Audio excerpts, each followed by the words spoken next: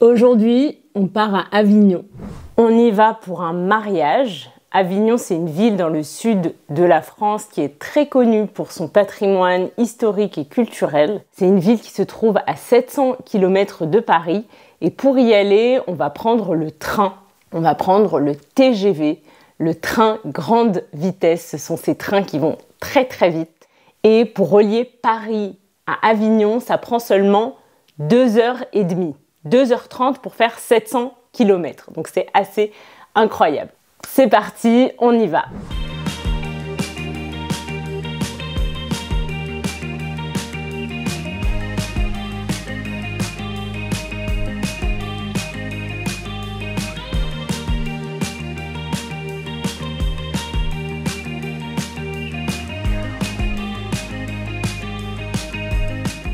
On est le lendemain matin, on est bien arrivé à Avignon. Hier, en arrivant à la gare, on a loué une voiture, on a pris une voiture de location et on est bien arrivé à l'hôtel. Le mariage est seulement ce soir, donc ce matin, on a du temps libre et on va aller explorer Avignon, on va aller visiter Avignon. J'ai mis mon chapeau parce qu'il fait très chaud dehors. Il fait super chaud, il y a beaucoup de soleil, donc j'ai mis mon chapeau et de la crème solaire et on y va. On est dans le centre historique d'Avignon. Pour venir dans le centre historique depuis notre hôtel, c'était super pratique. On s'est garé dans un grand parking gratuit en dehors du centre historique et depuis le parking, il y a un service de navette gratuite également, organisée par la ville, qui vous emmène dans la vieille ville, dans le centre historique. Le centre historique d'Avignon est entouré par des remparts qui datent du Moyen-Âge. C'est super joli, c'est très bien conservé. Donc on va se balader ensemble dans le centre historique pour découvrir tout ça.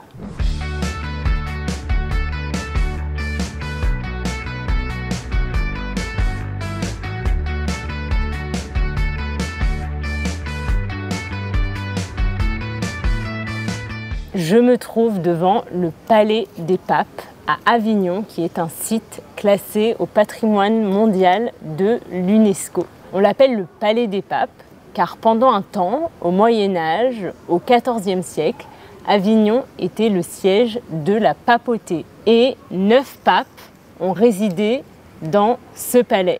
Et d'ailleurs, aujourd'hui encore, à cause de ce passé dont je vous parlais, on surnomme Avignon la cité des papes. C'est le surnom de la ville d'Avignon, la cité des papes.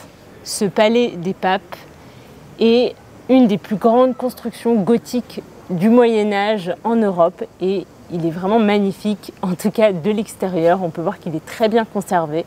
Malheureusement, aujourd'hui, on ne va pas avoir le temps de le visiter, mais si jamais vous passez à Avignon, je pense que c'est un incontournable et d'après ce qu'on m'a dit, c'est vraiment très beau à l'intérieur et la visite est très bien faite. On nous a recommandé également d'aller voir le parc qui se situe juste à côté du Palais des Papes. Donc c'est ce qu'on va faire maintenant.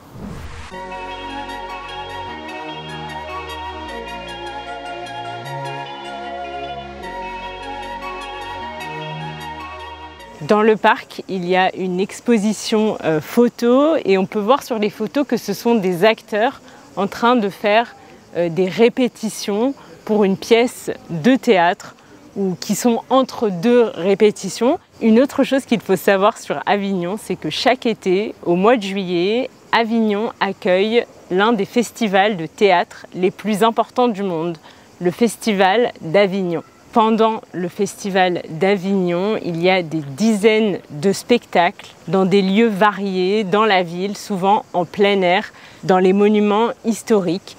Et apparemment, c'est vraiment un super festival. Donc si vous avez l'occasion d'y aller, je vous le conseille. Depuis le parc, on a une super vue sur Avignon et les alentours et on peut très bien voir le fleuve du Rhône Avignon se trouve au bord du Rhône. Vous avez pu apercevoir le fameux pont d'Avignon. Ce n'est pas son vrai nom c'est le pont Saint-Bénézé, mais tous les Français le connaissent sous le nom de pont d'Avignon. Et je pense que si vous demandez à un Français à quoi il pense quand vous lui dites Avignon, il vous répondra forcément au pont d'Avignon à cause de la chanson que tous les enfants apprennent dès leur plus jeune âge, le pont d'Avignon. Je vais vous la chanter. Sur le pont d'Avignon, on y danse sur le pont d'Avignon. On y danse tout en rond. Tout le monde connaît cette chanson et donc tout le monde connaît le pont d'Avignon. Et peut-être que tu l'as remarqué, mais en fait, aujourd'hui, comme tu peux le voir, le pont n'est plus entier. Il ne traverse plus le Rhône, car il a été partiellement détruit pendant des inondations au XVIIe siècle. Je suis en train de me préparer. On va bientôt partir pour aller au mariage. Ne faites pas attention au bordel derrière moi. Après notre petit tour à Avignon, on est rentré à l'hôtel. On a fait un petit plouf dans la piscine, c'est-à-dire une petite baignade, et ensuite on s'est un petit peu reposé et là on va bientôt partir. Je mets mes boucles d'oreilles. On va être en retard, il faut absolument qu'on y aille, donc je vais arrêter la vidéo ici. J'espère que cette petite journée ensemble à Avignon vous a plu. Dites-moi dans les commentaires si vous avez déjà été à Avignon ou si cette vidéo vous a donné envie d'y aller.